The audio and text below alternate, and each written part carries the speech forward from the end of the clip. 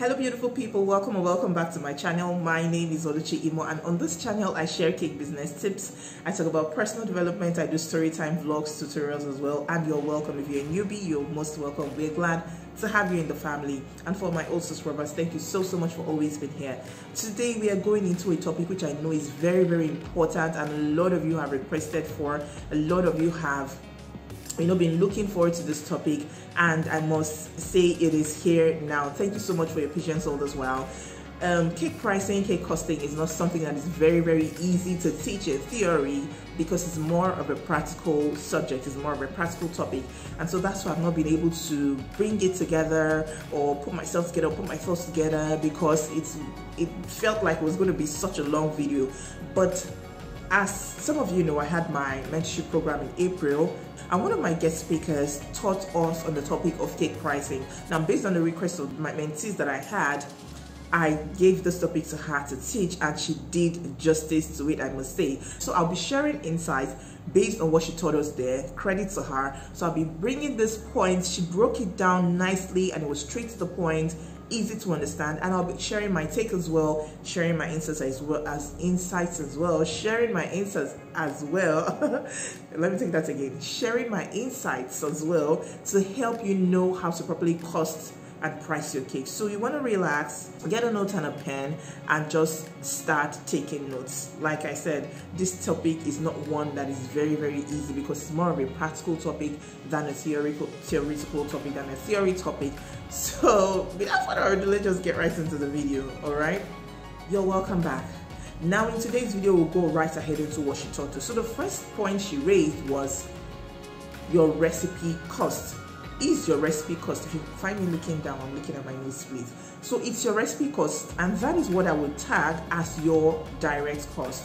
So these are the costs that are involved in making or baking your cake. Now, for more clarity and to push this message forward, or to help you understand better, I'm going to be using an 8-inch chocolate cake, for example.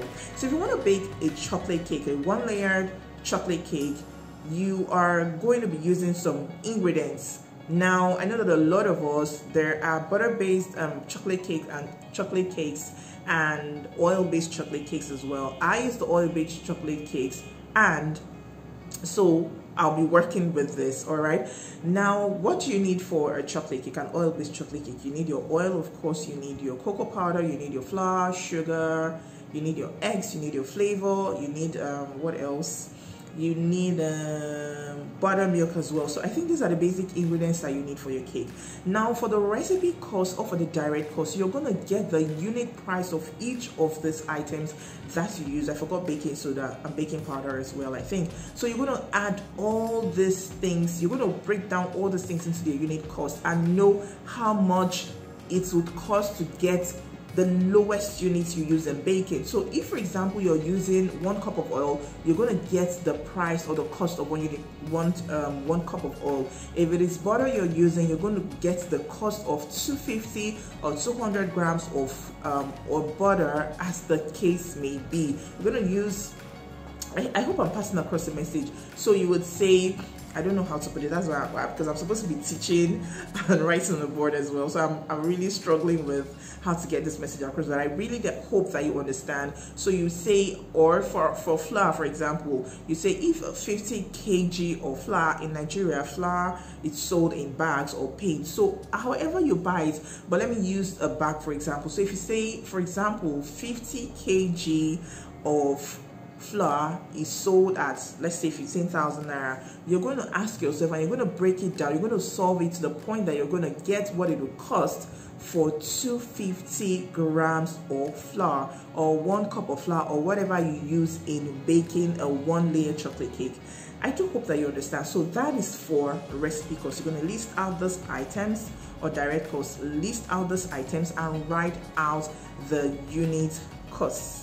Now we're going to move to the second point, and the second point is your indirect cost or your material cost. Or let me put it this way, the second point is your material cost or your indirect cost. Now these are the costs that are not directly related to baking that cake, but you need this item surely for making that cake. So this includes your cake boards, your cake boxes, your ribbons, your, what else would you need, your colors, all the things that you need that are essential to making that cake, but are not directly involved in baking the cake. So you list them out and also get the unit cost of these items. I believe you're clear with that. So it just goes with you listing out the things that you need to get to achieve or to get your cakes ready. So that's for material costs. I hope that it is clear, and I hope that you understand. So your cake board or your cake drum, as the case may be, how much is it? Your dowel rods, how much is it? So if you have 5 dowel rods in a pack and that pack is sold for 500, this is just an example, it means that a dowel rod costs 100 naira. So that is the unit cost for that material you're using for your cake, which is an indirect cost. So I hope that this is clear. Now the third cost is the overhead cost, and she referred to this as the costs that you cannot run your business without. Now these are the costs that keep your business going, that keep your business, moving forward, that just basically keep it going.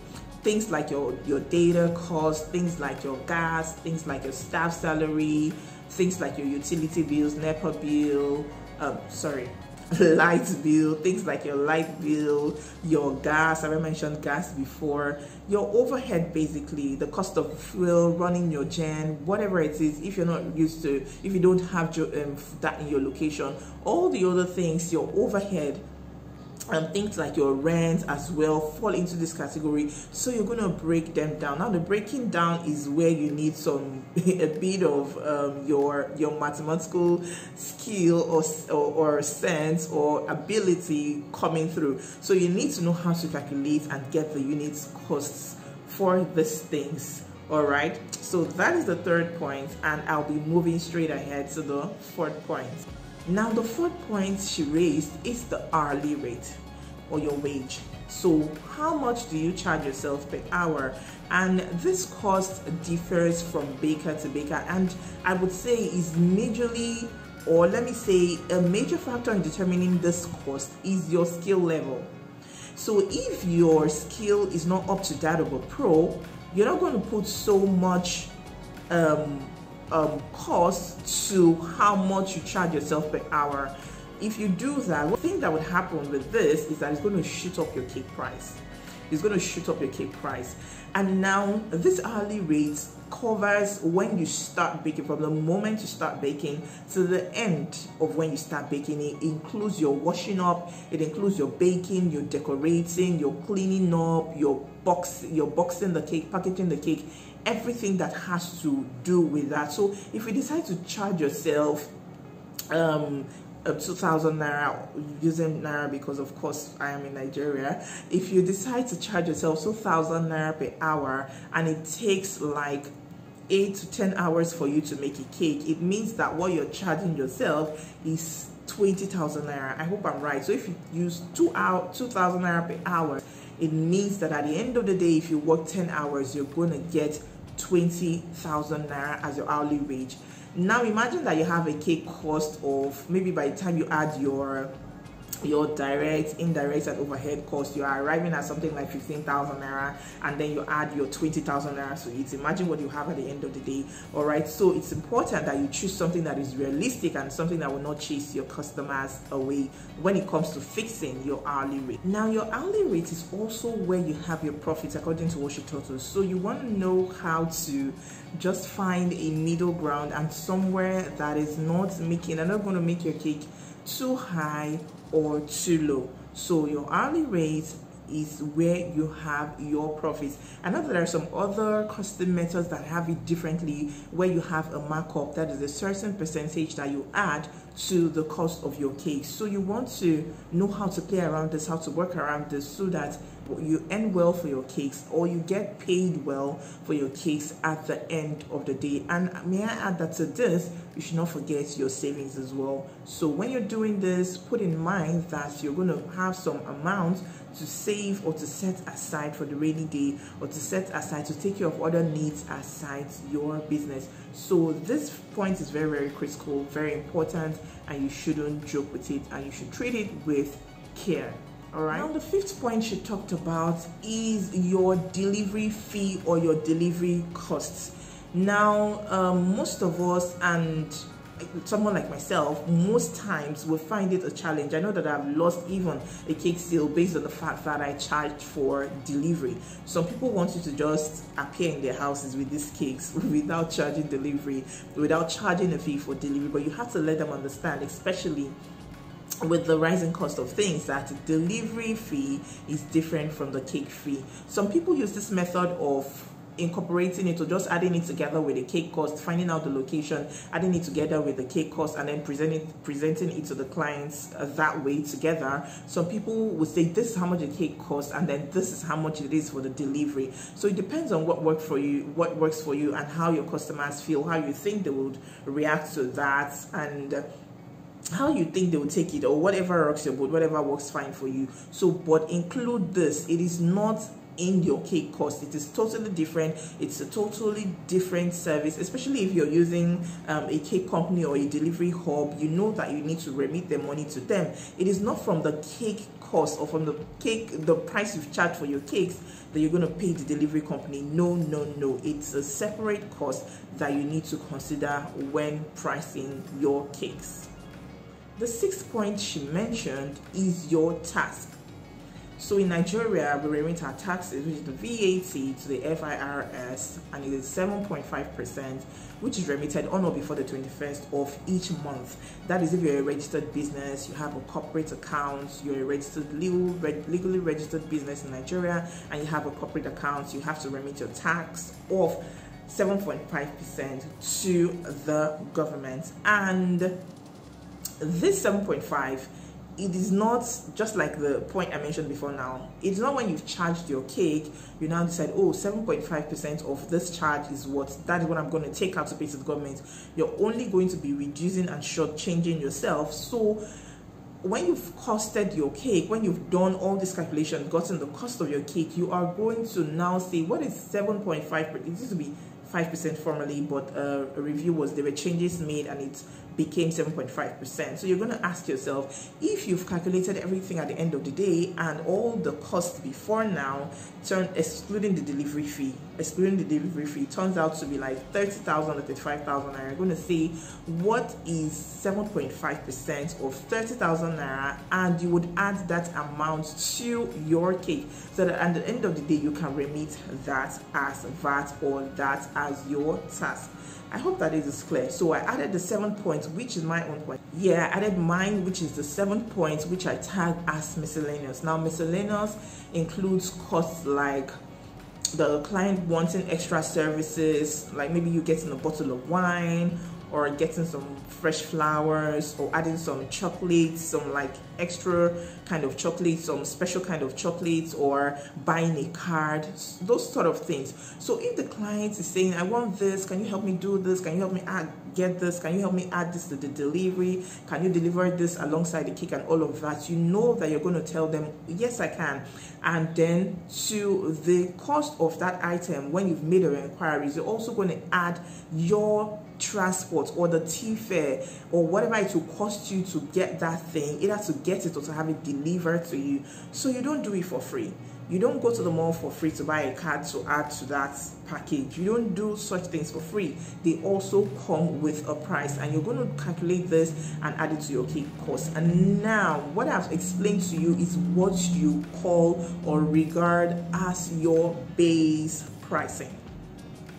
Base pricing, I take it again, it is your base pricing. So when you have factored or figured all these things out, then you're not going to look at that's why, before I lose my train of thought, that's why you have you could have cake A, 8 inches cake, and then you could have cake B, still an 8-inch cake, but the prices are not the same. Why? Because cake A is just a basic design, simple, easy, no stress in quotes, and then you have cake B, which is also 8 inches, but it has chocolate, it has sugar flowers or fresh flowers, or it has some toppers on it, or it has some, it's quite detailed. The pricing will not be the same. So if you have you have your base pricing for your cakes, and then somebody says, oh, I want you to build I want you to put a castle, a sugar castle on it, so that it will look like this. I want you to put some fresh flowers on it. I don't want silk flowers, I don't want this, I don't want that. You're going to calculate the cost of those things separately and add to your base pricing. I hope that I've not lost my audience, and I hope that you're not confused. So this is what I am trying to explain to you, that what I've taught you now, or what she explained, is also something is also referred to as your base pricing. So that's why an 8-inch buttercream cake would be an 8-inch buttercream cake with maybe just chocolate drips and then a happy birthday topper would be different from an 8-inch cake buttercream with fresh flowers. I hope that you understand this point, and I hope that you find them easy, and I hope that you find it easy for you to understand how to go about this. Now, please allow me announce our classes. The classes are out, and the outline is also out. The fondant class is out. In addition to the fondant class, which is 3,500 naira, Nigerian naira, you're going to be having a fruits and veggies class. You'll be learning how to make carrots, tomatoes, onion slice, apple, tomatoes, pepper, a couple of veggies, fruits and veggies, sugar fruits and veggies that you can use for your cakes. And then we also have the buttercream class that comes with 2 bonus fillings recipe for your cakes. We also have the rich fruit cake class. Which other one? I have the sweet meringue buttercream recipe class and a couple of others, so please check them out. I'm going to leave the link down below, and you also have it on my community tab. Check and find out which suits your need, and then please sign up for these classes. You requested for them, and I brought these classes for you, so please do not just pass like you did not see it. For all those requesting for the fondant class, it is here, 3,500 naira, and you get a bonus. So please sign up. I hope that this class has been beneficial to you. I hope that you've learned a lot from this video, and I hope that it brings some clarity to you in your cake pricing and your cake costing. Okay, please don't forget to subscribe to my channel, to hit the like button so that this video gets to as many people that need it, and to leave me a kind comment. Until I see you in the next video, stay happy, stay safe, and stay blessed.